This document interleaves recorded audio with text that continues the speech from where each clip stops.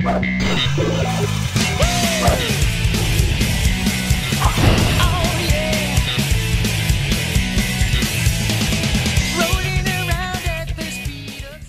have to practice for Evo on this one, clearly. Well, there is that weird competitive mode that we're never going to boot up. I mean, fuck, Sonic Fighters exist, so why do we even front? Yeah. If you're going to make an Evo like joke / reference. Sand Ocean. This is a Shadow. Steel Ball Run. Oh, this is okay. It's Eggman, right? Stone Ocean, all of them. Oh.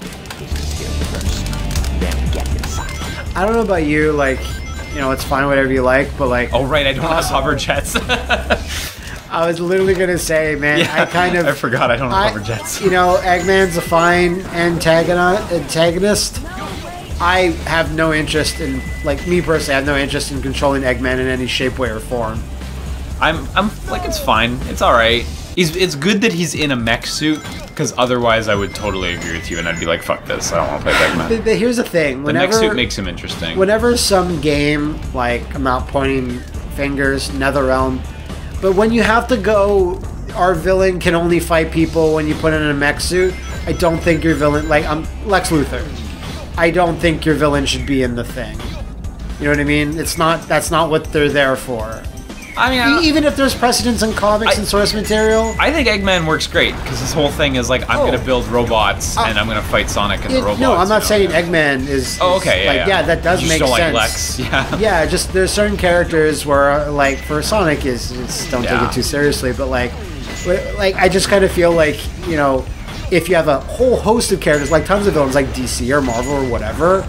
Like, why would you put in the character that doesn't really fight when you have so many choices of characters that do? I mean, in all fairness, there are no good things to go for with DC. With DC, you're just fucked for choice. You got nothing. To be fair, like, maybe not Injustice 1, but God, Injustice 2 did, like I don't know anything about Lobo, really. Mm-hmm. But then when Lobo came out... Wait, no, he was DLC for Injustice 1. Yeah, he was. He was on the cover of Ultimate Edition with Satana. Okay. There was a couple of characters where I was like, oh, I don't really know anything about this guy. And then when I actually like looked into it, because Injustice had them in, I was like, oh, they're pretty cool. Dr. Fate's kind of cool. Like, no, I'm talking mad shit, but like... Captain Frost, Captain Cold, not cool. No matter how cool... What's Captain Cold's power? Heat... Okay. Is it actually just... No. Is it actually just he can do cold? Yeah. He's no better than Frozone? Or Sub-Zero. Who? So, yeah, there's certain characters where I'm like, no, absolutely not. But, like, even though I was aware of Deathstroke, like, well before, like, the video games... Do you know what those golden enemies are, by the way? It's no the second idea. one I've seen this sesh, and I actually am not sure what they do. Anyway, sorry, you were saying Frozone. Frozone. No, even though I knew about Deathstroke for a long time, and when I had a couple of DC trading cards and I saw a Deathstroke card, I was like, oh, cool, because his name is Deathstroke and guns. Yeah. You know, the hallmarks of being a good villain. Yeah. But, like, ever since Injustice games, specifically those, and, Arkham Origins, and I'm like, oh, look how cool Deathstroke looks in these games, because his 80s look is a little cheesy. He's kind of like a pirate or whatever. He had the little booties and stuff, and the MK versus DC, like the Deathstroke in there, I'm kind of like, eh. But when they give him like kind of, you know, Sentai-ish armor, like cool mask and stuff, I'm just like, yeah, Deathstroke's neat. God, his mask collection is wild. Like, he has so much good. Yeah. Do you remember the sick Deathstroke fights in Arkham Knight, where he's in a tank? No, because I, like, out of all the Arkham games, Knight is the one I played the least. Oh yeah, wow, okay. Did you play much of the 2D one? 2.5D one? No. By Armature? Well, remember I told you I played a little bit of it on that HD re-release, and you were like, no, I've heard that HD re-release is maybe not that great. Forget in which way, maybe technically? I don't know. I've only heard that too online. Like, I don't know the deets. I didn't rebuy it. Like, I finished the Vita version, and I was happy with that. So. Right. 3DS version looks amazing, though, for a 3DS game. 3DS like, game, yeah. But yeah, no, like, is Deathstroke in that game? You know? You remember? God, it's been a while. Because that game's called Blackgate. What? Arkham Origins Blackgate. Yeah, so which, you know, just the villains are. It's non-linear. You get to fight them in whichever order you want. Yeah, so it's hard to remember, right? Yeah, the difficulty like changes in each area depending on which area you go to first. I believe it's Joker, Penguin. Actually, yeah, Deathstroke might be the third one, but I can't remember. This is like a 2013 game. I was actually pretty 20 years ago. Bummed that when they were gonna make that Ben Affleck Batman solo movie, and then now that's been completely retooled to be whatever it is now. Robert Pattinson, Colin Farrell as the Penguin and stuff. That movie was supposed to be Ben Affleck versus Deathstroke, and that was the movie. Sorry, there's a Robert Pattinson Batman that's happening? Oh wow, really? Yeah. Sorry, I have no idea. No, it's fine. But it was like months ago they announced this, and lots of people were like, "Oh, fucking Twilight." And yeah, that guy. Okay. And a lot of people and Robert Pattinson himself was like, "Dude, Twilight was like fucking 10 years ago." Yeah, like, I hated Twilight as well. Oh wow. Yeah. And now he's in like that really spooky horror movie from the director of The Witch. Really? Okay, I had no idea. With Willem Dafoe, and it's black and white. It's just two guys in a Lovecraftian horror movie that where they're sounds stuck creepy as fuck. Where they're stuck in a lighthouse for the entire movie. That sounds so creepy. Like, Robert Pattinson has made a bunch of fucked up weirdo movies and hasn't done like schlock in a long time. Wow, good for him. I had no idea. So you didn't see that amazing quote from him where he's like, "No, wait, what? I have not been following Robert Pattinson. Of course, no. But this is only was like people drudged this up where he's in some obscure interview. He was like, "Yeah, so there's like all these fans hanging outside my like hotel room and like wherever I was at the time." And this one woman was always kind of stalking me. And eventually one night I got so bored, I brought her in and I just started talking to her about my life and my problems. And then she stopped stalking me and she never wanted anything to do with me again. He's like, I was bored. That's so funny. Broadcast. What she deserves. At the Federal Reserve Bank today. Well, Eggman's here, so couldn't have been him. Who's taking my shine? According to eyewitnesses, that sexy hedgehog. Oh my god, it's called Dream News? Nice. News Combo 7. Oh, they identified him as Sonic. Why does everyone in this fucking universe do this? Are they blind? Are they headless? Fuck, man. It's such a hard mistake to make. Plus, it's not like Sonic's some unknown quantity that the world is barely familiar with. Yeah, no, the president loves Sonic. Yeah. Find them before they escape. Oh, Arc Memories. Phew. Maria! She's so out of place. She looks like she's from American McGee's Alice. I beg of you, please do it for me. For all the people on that planet. Say the line, Shadow. I still remember what I promised you. God, I can't wait for like the RE2 caliber remake of this cutscene. Revenge. Whenever Sega gets around to that, it's gonna look so good. Yeah. Alright. I know it's gonna be a problem because her face isn't gonna look as good as it did in RE3, but so this highway claims to be radical. We'll see about that. Yeah, I'll be the judge. Okay, it's pretty good. All that Deathstroke and Batman talk to say that it was going to be Ben Affleck's Batman versus Deathstroke, and that was going to be the solo movie, but then that all got canceled and rebooted, and now it's going to be like origin story type thing where he's fighting classic villains. And okay, I mean that sounds fine. It sucks because the actor that got casted to be Deathstroke had that little cameo in whatever Justice League, Lisa Snyder cut #. Yeah. And, they'll fix it. And he's like, yeah, I'm kind of just cut out. I never really got to play Deathstroke. That sucks for him, yeah. It sucks for him. So I don't actually have the Lightspeed Dash right now, so I can't actually do that. But it might just be up here, honestly. So for a second, at the beginning of the stage, I was having this weird feeling, and I just could not describe it. I was like, what? Why am I feeling this way? What is going on here? It's called a panic attack. It's called a panic attack. I can't feel my arm. No.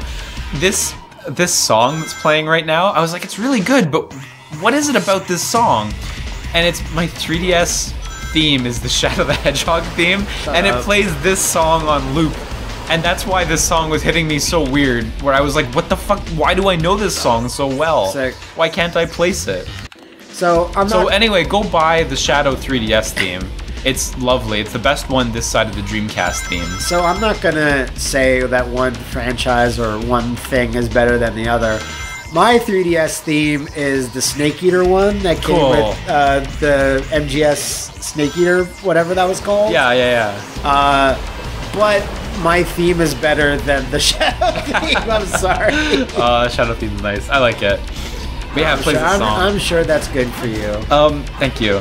And plus, what am I talking about? Like, that version of Snake Eater is like one of the worst versions of anything ever. It's such an interesting version of the game, but yeah, interesting. No, it's not. It was going to be. Remember that? Oh yeah, I mean, like, it's different, but I still think it's pretty neat. Like, some of the stuff it's got going for it. It's like, it's got crouch walking. Oh, so sorry. Yeah, that stuff. But do you just remember how like that was originally going to be a much different game? Yeah, I wish then, it could like, be. Can whatever, I not jump on this? Fuck. Whatever it was that happened, I think that was when whatever. Kojima was kind of on the outs of Konami, whatever it was. But that was going to be like a much more revamped remake with tons of new stuff, and then they were just kind of like, no, just put the Snake Eater on the 3DS and just change one or two a couple things. Yeah, I think that's... Remember, it had that really interesting trailer where it was like a 3D camera going to all these different things. Yeah, absolutely. It was super cool, but you weren't sure what this was going to be, you know? Yeah, no, I think that was a bit before Kojima was on the outs, as it were. Maybe. He still did a bunch of other stuff after that. So. Yeah, okay. I was just trying to remember the time frame. He still had his whole transfarring push after that. Oh god, I forgot about that. Yeah, how could I? But like the actual best 3DS theme might be the Dreamcast one. Do you remember the audio on that one? So fuck man, I can't hit any of these why things. was there a Shadow thing even on the 3DS? What was it for? Nothing. It was just Shadow theme. It's just a Shadow just theme. Raw, uncondomed Shadow theme. Yes, I loved it. But the Dreamcast theme, you boot it up and it does the and it plays a bunch of disc whirring noises. Yeah. Oh my god. It plays the whirring noises too. You gotta lean into it.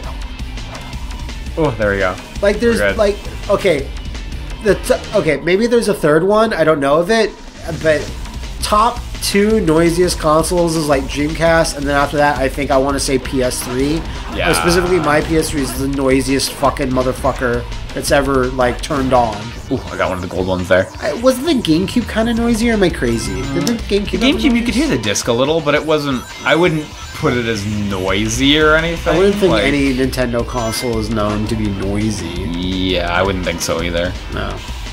But you know, depending on who you ask, the PS4 as well, like. Vanilla PS4s can like attempt to go to space depending on which game you're playing. All right, fair enough. I remember seeing someone's video and it was like it was taking off. He was. But it wasn't the standard though. It was just kind of the model or just how it was. No, it was a standard PS4 playing God of War, and it was just trying to leave the atmosphere.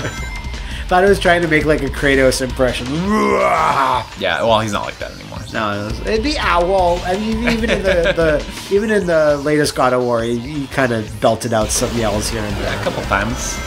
All right, I don't know what it is. Whenever like, let's say maybe not just a Sonic game, but Sega games in general. If like, nice, you fucking got me. Shit. You fucking got me. If a jet comes roaring by, I do get a little excited. I'm like, that's cool. No, it's such a thrill, right?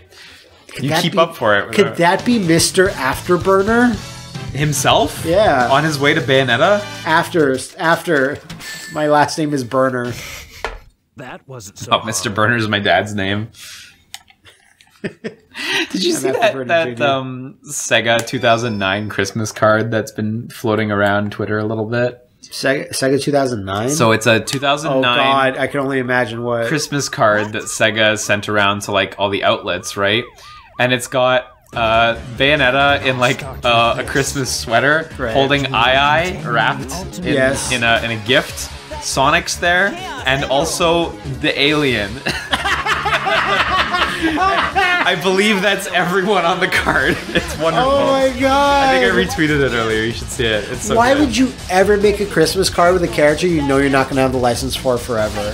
Who fucking cares? It's so good. Although, to be fair, Sega, I guess, has had that license for a long time because they just have that Alien Isolation Switch version, which I assume Sega also published. Yeah, they did. Yeah. So they've had that for a long time. Yeah. They got it on lock. Apparently that version's really good.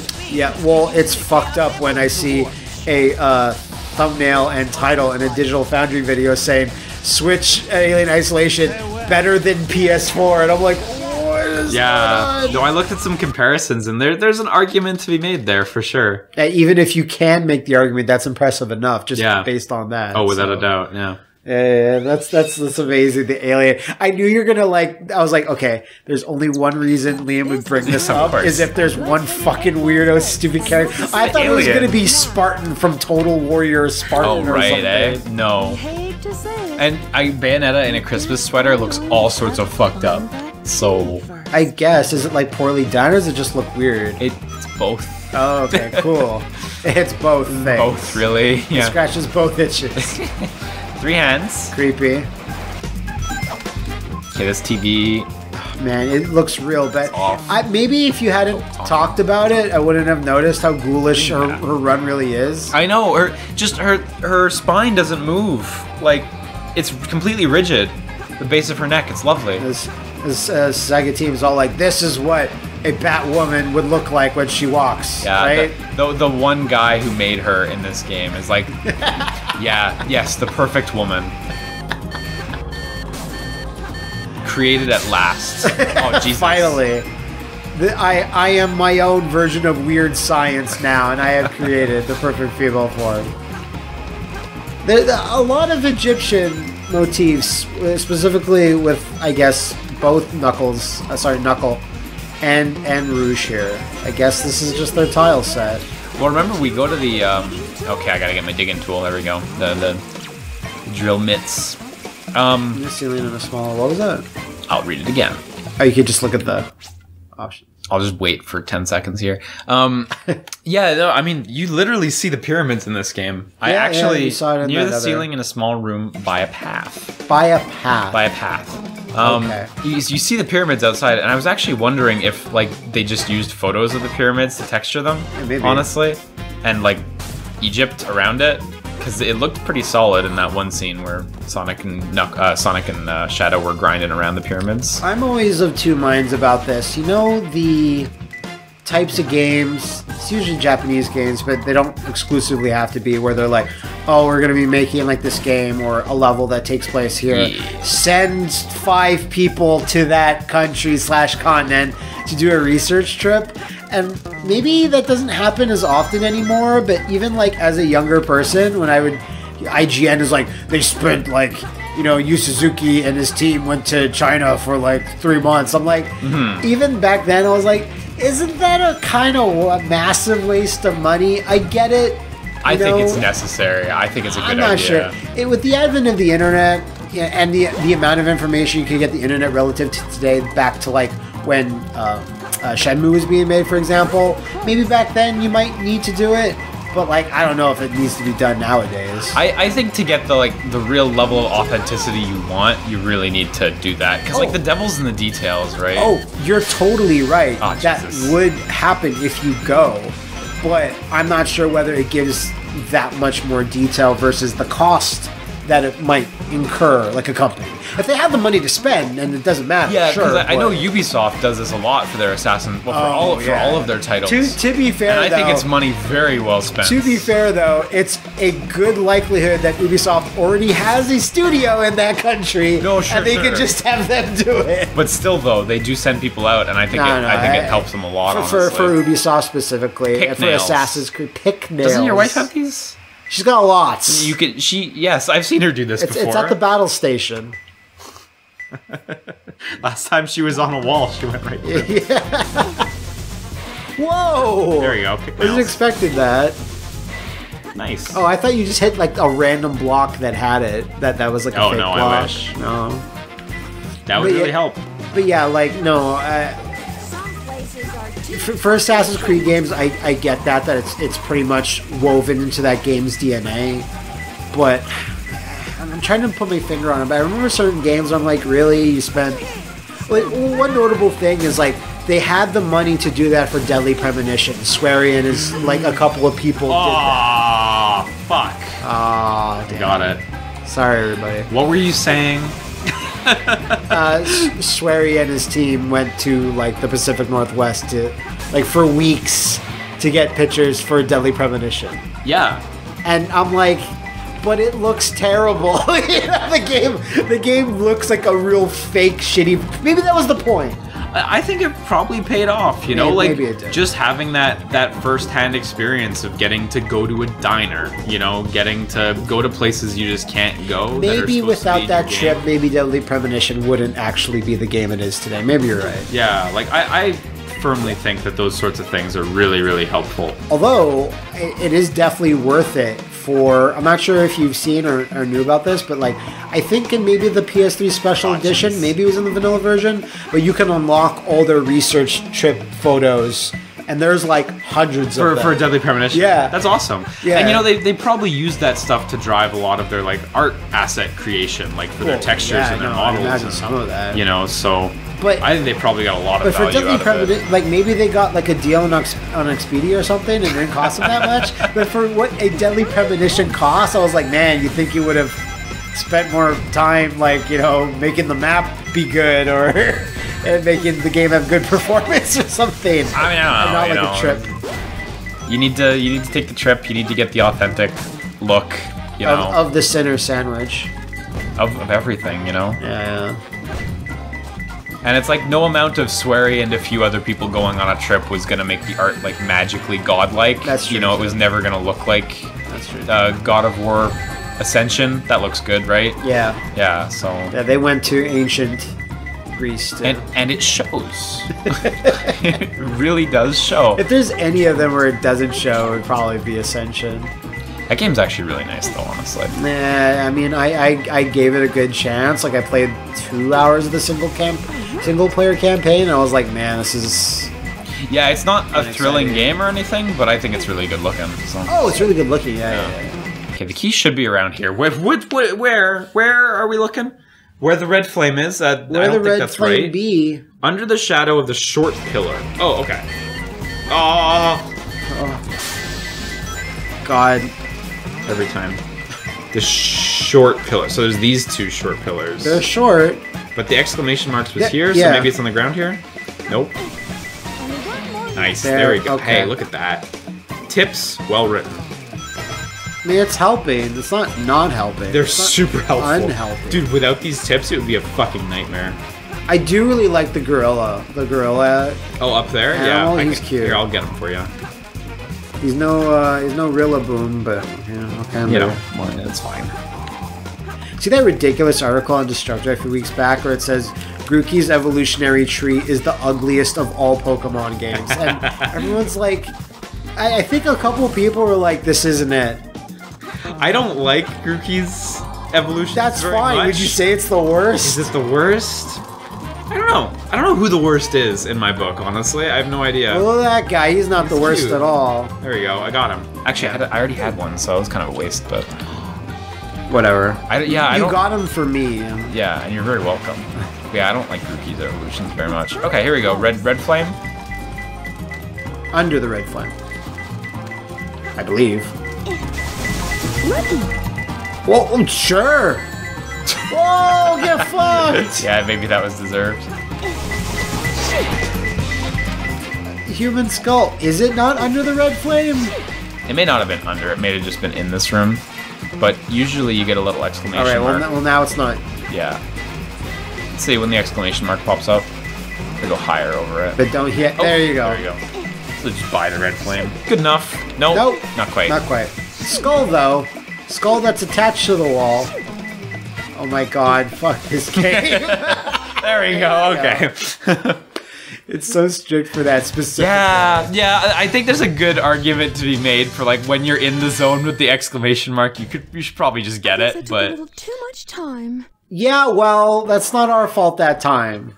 gee, I did is better. It was a big improvement on the E from last time. So Yeah.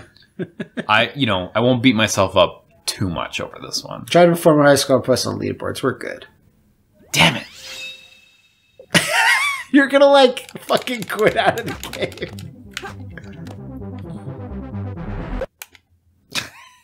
gone. So that are like, you know, we're gonna have to reset because that our speed run is Yeah. Exactly. We're not gonna hit sub 1 hour now. It's a space transporter. Whoa! This is Has been set to the text on this window isn't scrolling upwards. It's just stretching slowly upwards from the bottom. I like that. That's so neat. It looks like it's scrolling when it scrolls, but it's actually just stretching. That's such a funky solution. Like, I know it's the Dreamcast essentially, but I like how Rouge's arms are bolted to her torso and not like attached to them. Yeah, that's how it works.